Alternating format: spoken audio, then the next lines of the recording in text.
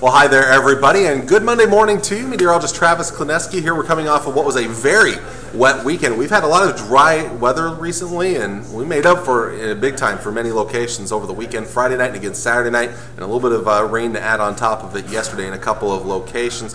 Again, we had a little bit of flooding in some spots. That was a big problem, and some severe weather also caused some issues with some large hail and also some damaging winds in a few spots. But most of you out there saw just a good rain, a good soaking that we really did need. So it was unfortunate for some, but for most, I think it was fairly a fortunate situation out there. But I was looking at the weather the next couple of days. We do get a chance to dry out now. A mild start to our day behind our system. Cold front, mild, dry weather moving in, so a nice warm but not hot day. Looking at temperatures in the 70s and 80s for highs should be very nice. The wind's going to be a bit breezy. Those northerly winds bringing in that cooler, drier air. They could be as high as 10 to 20 miles per hour, the strongest winds in the eastern part of the state. Maybe a couple of extra clouds out towards the west, but most of us seeing mainly sunny skies. Tonight, radiational cooling with light winds, that cool Canadian high pressure building in. It's going to be almost a chilly start to the day, especially to the northeast, where we could see some upper 40s, most of us dipping back into the 50s.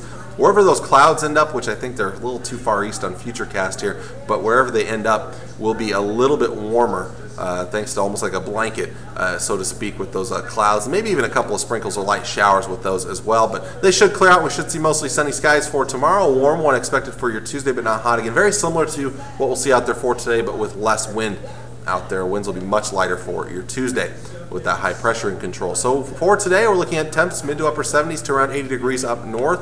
Out towards the west, a little warmer, low to mid 80s. A few more clouds possible. Lighter winds also in the west. Looking to the south here, we're looking at low to mid 80s. Mainly sunny skies into the east, upper 70s and lower 80s. Winds a little bit breezier, 10 to 20 miles per hour. Your extended forecast, temperature-wise, the next 6 days or so, low to mid 80s for highs. The next couple of nights down into the 50s, and then they'll be back up into the 60s after that. But again, dry conditions Monday, Tuesday, Wednesday. I think most of Wednesday night will likely be dry. There's a slight chance after midnight. That slight chance continues into your Thursday. But by Thursday night, continuing through your Friday, that's going to be our best chance of rain. Thursday night through Friday night, and then possibly into even Saturday as well. I think by Saturday night, our chances are pretty low. Sunday, we're looking at drier conditions, and that's where more heat starts to build in, upper 80s for your Sunday. And we may see a little more heat going into next week. A lot more 90s could be returning by next week. So for this week, very nice temperature-wise out there.